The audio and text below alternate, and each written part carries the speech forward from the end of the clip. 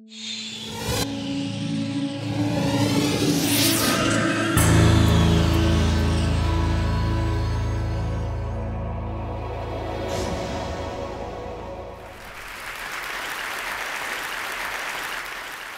future, as we know, is very unpredictable. The best minds in the best institutions generally get it wrong. This is in technology, this is in the area of politics, where pundits, the CIA, MI6 always get it wrong, and it's clearly in the area of finance, where the institutions established to think about the future, the IMF, the BIS, the Financial Stability Forum, couldn't see what was coming. Over 20,000 economists whose job it is, competitive entry to get there, couldn't see what was happening.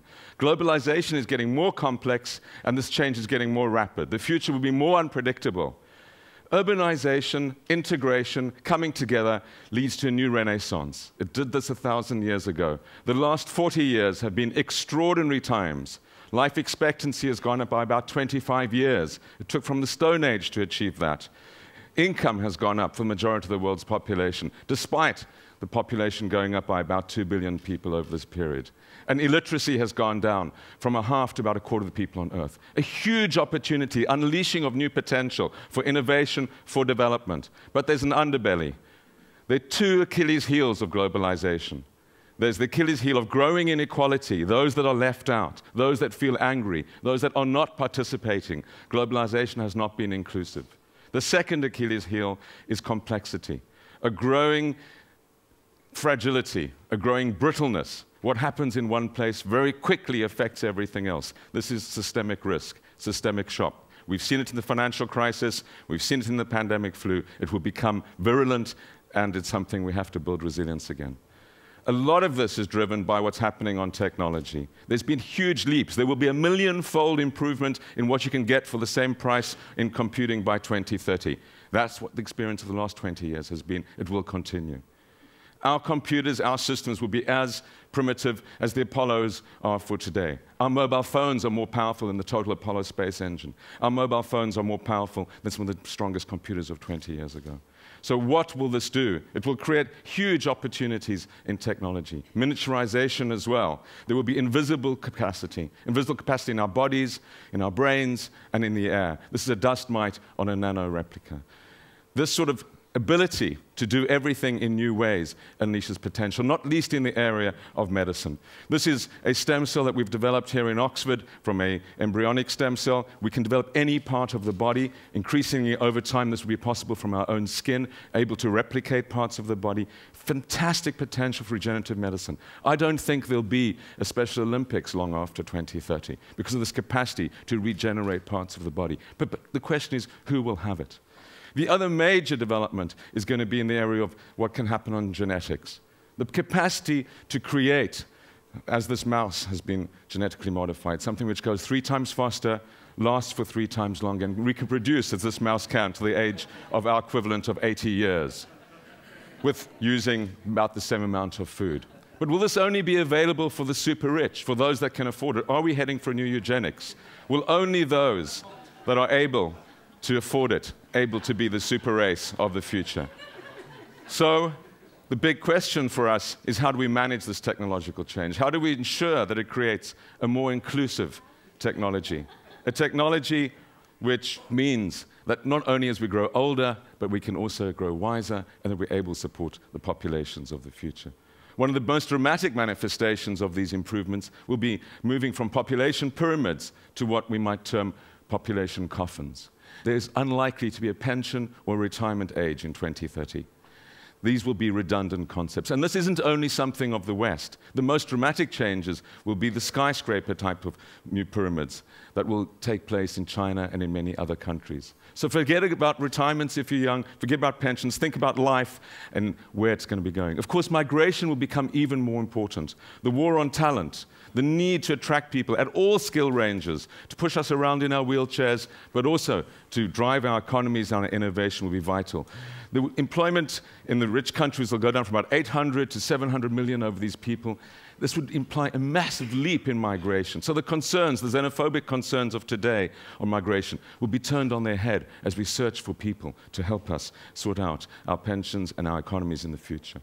And then the systemic risks. We understand that these will become much more virulent, that what we see today is this interweaving of societies, of systems, fastened by technologies and hastened by just-in-time management systems. Small levels of stock push resilience into other people's responsibility. The collapse in biodiversity, climate change, pandemics, financial crises, these will be the currency that we will think about. And so a new awareness will have to arise of how we deal with these, how we mobilize ourselves in a new way and come together as a community to manage systemic risk. It's going to require innovation. It's going to require an understanding that the glory of globalization could also be its downfall. This could be our best century ever because of the achievements, or it could be our worst. And of course, we need to worry about the individuals, particularly the individuals that feel that they've been left out in one way or another.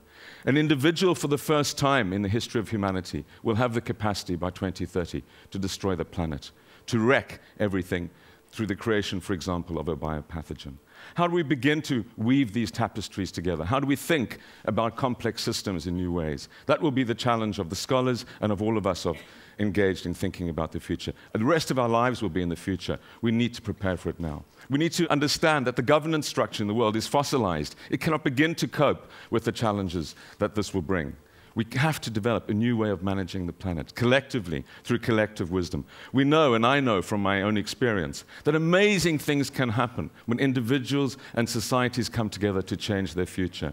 I left South Africa, and 15 years later, after thinking I would never go back, I had the privilege and the honor to work in the government of Nelson Mandela. This was a miracle. We can create miracles collectively in our lifetime. It is vital that we do so. It is vital that the ideas that are nurtured in TED, that the ideas that we think about, look forward and make sure that this will be the most glorious century and not one of eco-disaster and eco-collapse. Thank you.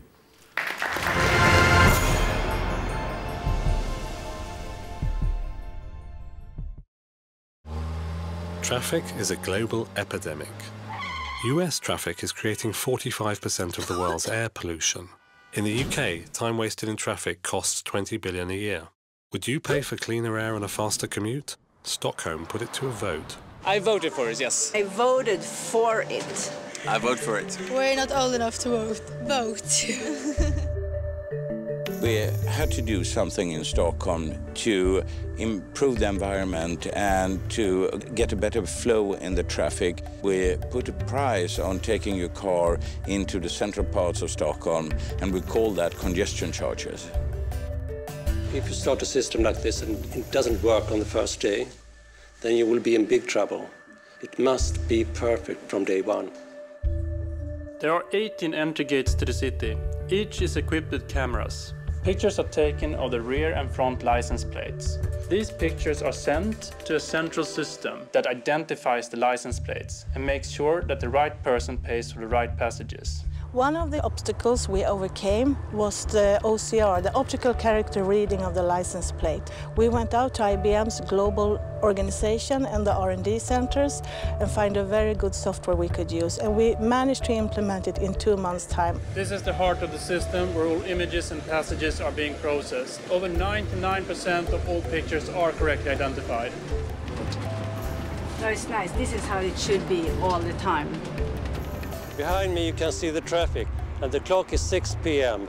Before we had the congestion charging, the traffic was queuing up at this time of the day. Jag tycker det är en bra idé. I think it's a good idea because I think that we should take care of the environment in the city. The traffic went down with about 22%, and the air pollution was about 14% better.